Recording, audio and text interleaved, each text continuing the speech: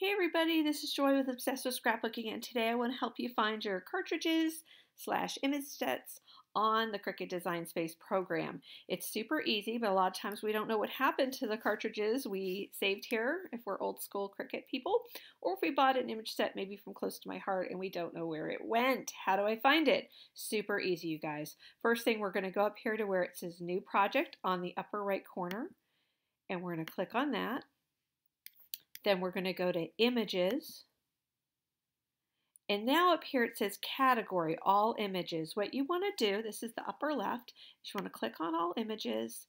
And here comes a whole lot of things to look at.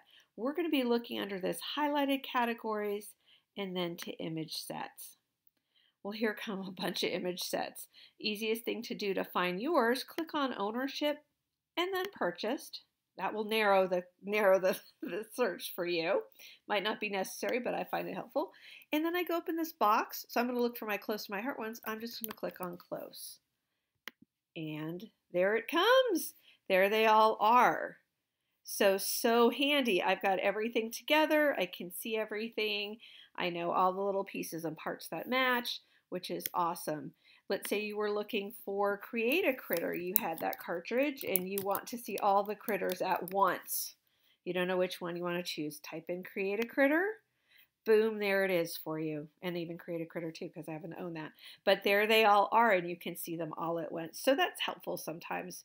I hope this is helpful for you and you have a very, very good day. Take care. Bye-bye.